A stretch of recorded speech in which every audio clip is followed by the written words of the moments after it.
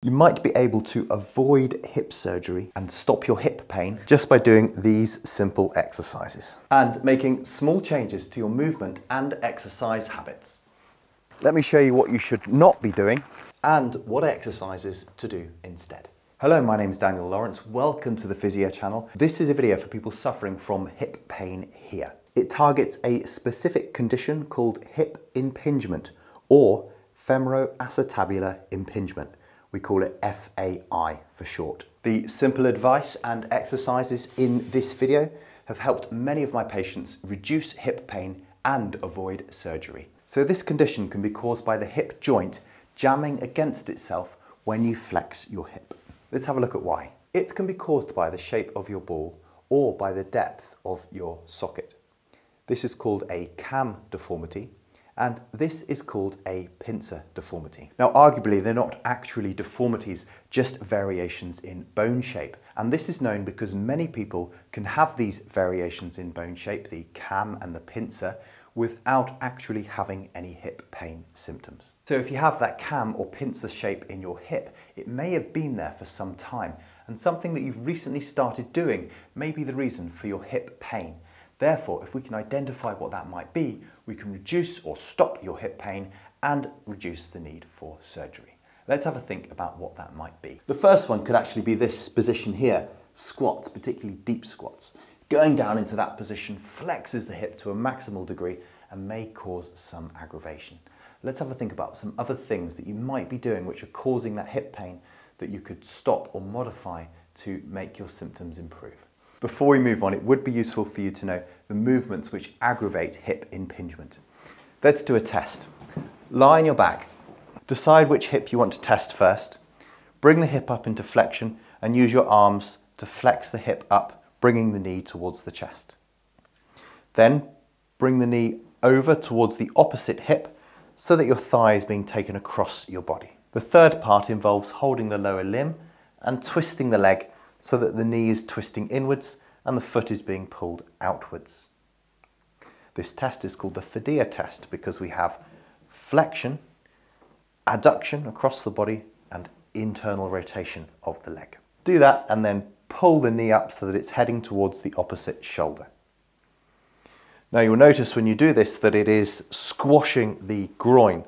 If you have hip impingement, it's very likely that this Fida test will cause some pain over the front of the hip.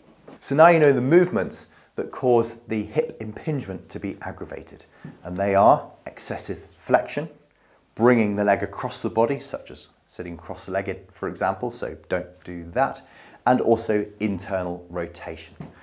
Any one of those, or a combination of those, will likely aggravate your hip pain. So have a think about some of the things which you may be doing which could be causing that aggravation. They come in three different categories. Category number one is postures and positions that you sit in for a prolonged period of time, like this one. Or it could be an exercise that you're doing with weight, with load, so some form of weight training exercise, like the squat that I looked at earlier, and we'll be returning back to that again in a moment. And the third one is something that you're doing with repetition. So remember, I was on a bicycle earlier. On a bicycle, if your seat is too low, you'll be repetitively flexing the hips, and that will be causing some aggravation. So increasing the seat height on the bicycle could make a significant difference and allow you to ride the bike without any pain or discomfort. Again, we'll have a closer look at that in a moment. One thing that you may be struggling with is fitting shoes and socks. So here's three things to do when you're fitting your shoes to avoid aggravating your hip. Number one, loosen the laces.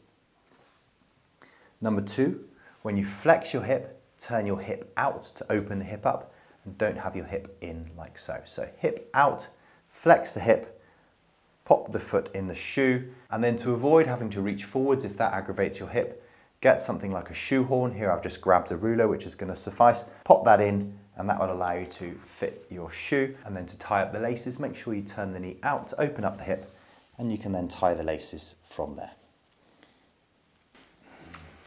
Okay, next we'll think about chairs, stools, car seats and sofas.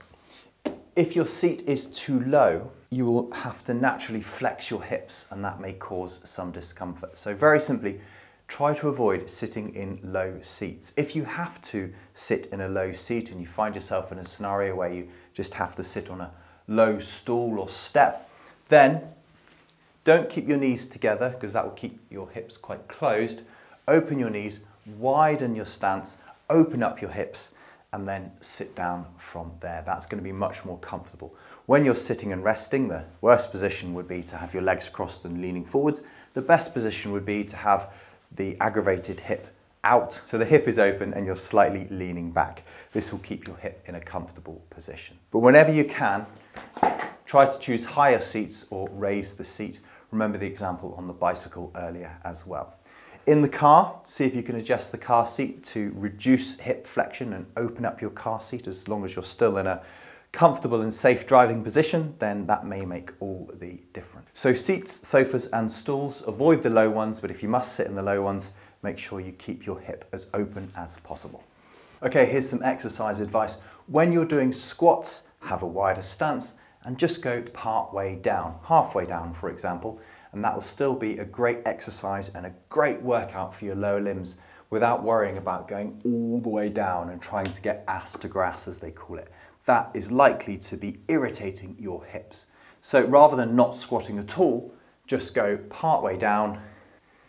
It will still give you a great workout, improve the strength of your lower limb muscles, and avoid aggravating your hips. When it comes to lifting activities such as deadlifts, there's a few things you can do, and one of them is to have the bar a little bit higher. The other, of course, is to have your hips open. As you can see, I've got a wider stance here.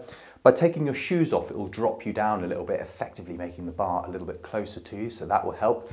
Make sure that your weight plates, you choose the larger ones to help lift the bar up towards you, and if necessary, you could pop something under the weight plates, once again to lift the bar up towards you.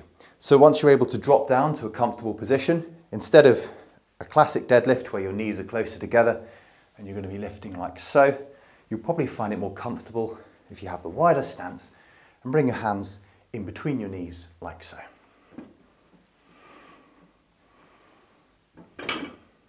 So just remember, simple strategies, have a wider stance to open up your hips and don't drop down as far, reduce the range of motion. You'll still have a great workout, have all of the strength and conditioning and fitness benefits, but you won't be aggravating your hip, which ultimately could be something which would stop you doing the exercise. So you can keep training just with some simple activity modifications. So I've mentioned the bicycle seat a couple of times, having the seat at the right height so you don't have any unnecessary hip flexion. But another thing to think about is the style of bike that you're riding. So if you're in a racer on a road bike, you're going to be tucked down into this position, and that causes, as you can see, more hip flexion.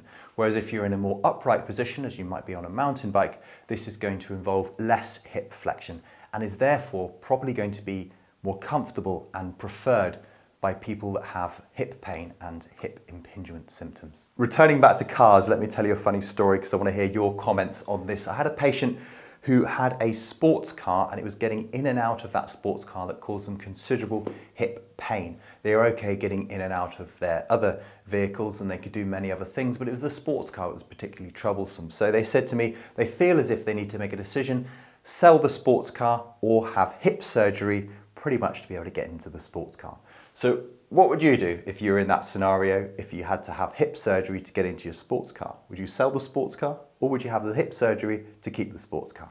Let us know in the comments what you might do in such a ridiculous situation. Let's move on.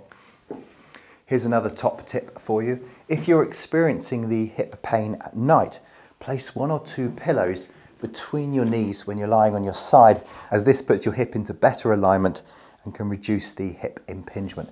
It's a simple thing, but from experience, it can make a significant difference to your night's sleep. So I hope it helps. Give us a thumbs up if you found this video helpful. Follow me into the next video to learn 3 exercises for hip pain and impingement. If you'd like to learn more about the assessment and management of hip impingement, then I have an online course which should be linked on the screen here and also in the description below. We'll see you in the next video.